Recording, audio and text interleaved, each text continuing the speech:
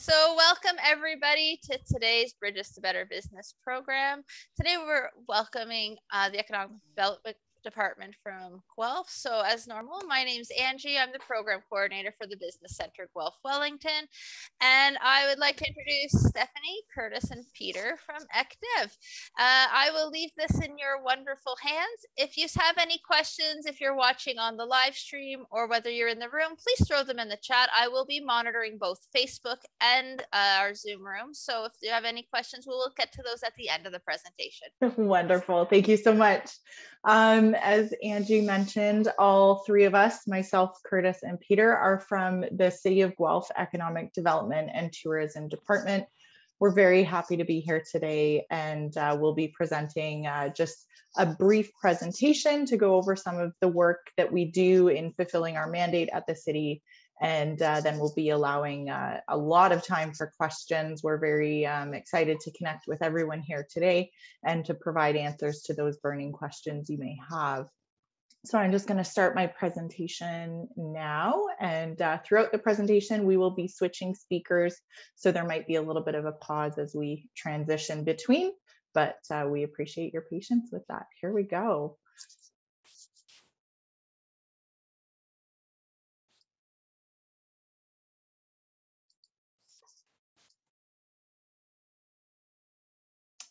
Okay, so hopefully right now you're seeing the economic development and tourism slide, just the slide, not my speaking notes. If maybe Curtis could give me a nod there that we've got that view. Excellent. So as mentioned, we're the Economic Development and Tourism Department with the City of Guelph. And then our agenda today will be providing a little bit of an overview of what the tourism department provides, some of our key programming for businesses, and then just open to questions.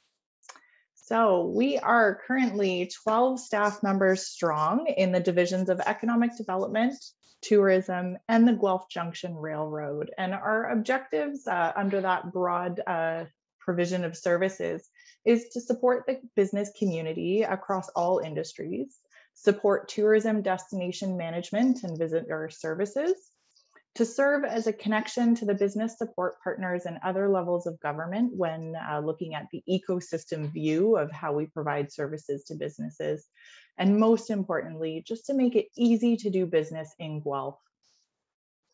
So the Guelph Junction Railroad is one of our divisions. They are a service that is unique to the municipality of Guelph. We are the only municipality that I'm aware of that owns its own railroad system. So that connects us through the city. It connects businesses with goods and services, and it also contributes to the municipal revenues and overall tax base of the city. And it provides a unique opportunity for businesses along those railway lines.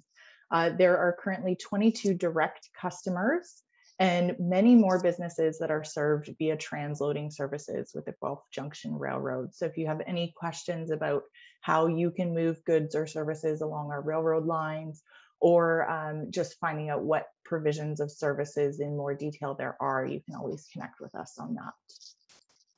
The tourism services, our tourism division is incredibly busy and helping to support the tourism industry to recover from the recent global pandemic that we're still seeing the effects of. So tourism services build Guelph as a destination for residents and visitors alike. Everyone likes robust services and experiences within their city, and this leads to the wonderful quality of life we have here in Guelph. Some of the key programs that they provide are visitor services, destination development, destination promotion, placemaking initiatives, and then tourism business supports. As well, Guelph's tourism industry grows, the businesses and placemaking opportunities expand as well. And a really interesting point to note is that the largest segment of visitors to Guelph do identify themselves as visiting friends and relatives. So hopefully we'll see some great visitors coming for the holiday season as well, connecting with their friends and relatives. And then this is where Curtis, Peter, and I sit, economic development. So economic development is a programs, policies, or activities that seek to improve the economic well-being and quality of life for a community. And each community has its own opportunities, challenges, and priorities that they pursue in enabling that vision to come to fruition. So some of the key programs that we provide are business retention and expansion services, investment attraction, business promotion, and economic monitoring with resources and data provision. So we provide a direct communication channel for businesses to City Hall and are a champion for business in local policy and programming. So we don't make jobs or grow the economy, you business owners do. But what we do is we support an ecosystem and provide resources that really do fulfill that mandate of making it easy to do business in Guelph and with the city of Guelph. So I will turn it over to, just before I do that, let's talk about the economic development and tourism strategy. This is one of our exciting initiatives this year. As you may or may not be familiar, Prosperity 2020 was the most recent economic development strategy supported and endorsed by Council in 2010. That 10-year strategy has come to a close, and with a little bit of a jump, we're hoping to present to Council this new 2022-2026 strategy on December the 6th. So some of the key deliverables for the strategy will be providing the direction and goals for our division and department to work towards, specific industry cluster support, recognizing the current economic climate and impacts, and then also provide some performance indicators for how we're going to be measuring the success of our programming and supports. And then the strategy will be refreshed in 2023 along the lines of the current Statistics Canada census release in 2022, so we can have the most recent data about our community. And then a more robust review in 2025 to make sure that we are meeting some of those longer recovery needs within the strategy as well, being nimble and responsive to community needs. And then now I'm at the part of my presentation here where I can hand it over to my colleague Peter to talk a little more in depth about our business retention and expansion programming. Thank you, Stephanie. Business retention and expansion is really the bread and butter of a lot of economic development divisions. It's critical for us to understand the businesses that are here and to help them to grow and to prosper. As part of that, we need a ton of business intelligence. You know, we need to know who you are. What are you doing? What product are you preparing? What service are you providing? When did you get here? When do you want to expand? When do you want to grow? Where are you? Is that site appropriate for long-term development for you? Do you need a change? Do you need more space?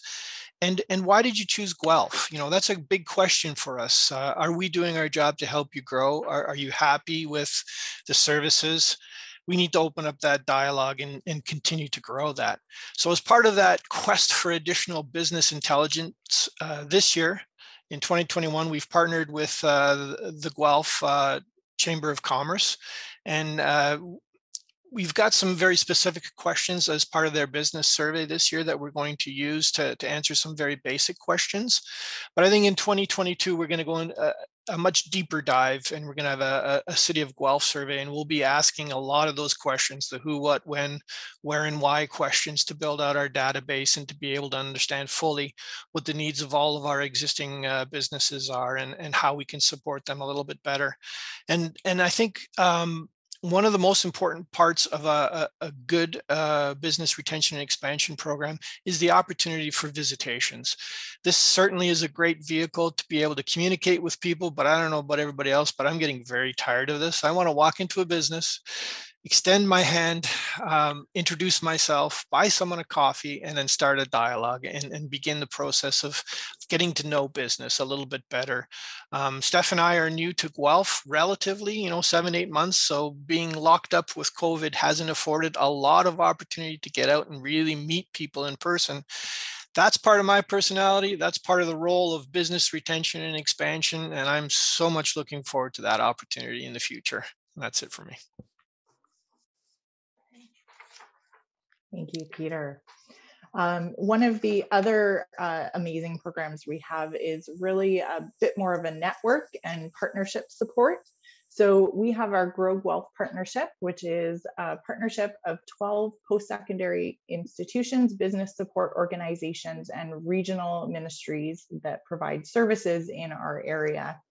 And what we focus on is ensuring that the business retention and expansion programming can be coordinated across all of those partnering organizations and representatives, so that we can be really meeting the unique needs of our Guelph businesses here. And one of the areas that we've recognized for many businesses as they grow and scale is looking at the talent that we have in the region and ensuring that you can access the talent needs that your company is looking for, and to do so in a way that also supports our community members to pursue an opportunity that they find meaningful and supports their quality of life as well. So having that right match for businesses with talent and talent with businesses is rather important as we expand some of our workforce development initiatives across those community organizations and partners. Another area of work that this network supports is COVID-19 recovery support. And we are very lucky as a region and as a municipal city within the services of Grow Guelph and our partners there to have a number of unique partners that we work with. So 10 Cardin, or 10C as it's known, Business Center of Guelph-Wellington. So we're excited to be able to partner on this initiative with the Building Bridges to Business presentations, as well as many others. The Career Education Council, Conestoga College, the Downtown Guelph Business Association, the Guelph Chamber of Commerce, Innovation Guelph, the Local Immigration Partnership, the Ministry of Economic Development, Job Creation and Trade, Ontario Centre of Innovation, the University of Guelph, and the Workforce Planning Board of Waterloo, Wellington, and Dufferin. And when we work with all of these partners in this unique setting, we can really leverage the skill sets and the unique opportunities and touch points that each of these organizations have with our businesses. So in specific to the COVID-19 recovery support, I wanted to just mention that Innovation Guelph has a small business funding webpage that still provides incredible connection points to the funding that you may as a business still be looking for or want to connect with, as well as ourselves here at the City of Guelph Economic Development team can help make those connections too. So please do reach out if that's an area of support that you're still looking for. And then just to close off with another suite of programming we have, I'd like to turn it over to Curtis Wells to talk more about our Guelph shops. Thank you, Steph. So I'll just be chatting a bit about Guelph Shops, our Shop Local program. So you may have already heard about Guelph Shops, but in its simplest form, Guelph Shops is a campaign that encourages shoppers to support local businesses. So the interactive platform provides links to support local platforms such as the Downtown Guelph Shopping and Hey Local, among others, and a directory of local businesses categorized by type. Guelph Shops was launched on July 16th, 2020 in partnership with the Guelph Chamber of Commerce and University of Guelph. And we've been having some great success ever since the launch, and which is why we're continuing with it beyond the pandemic and beyond recovery. Guelph Shops was recently awarded an international award from the International Economic Development Council Awards of Excellence. So that was nice to see that we were recognized on an international scale.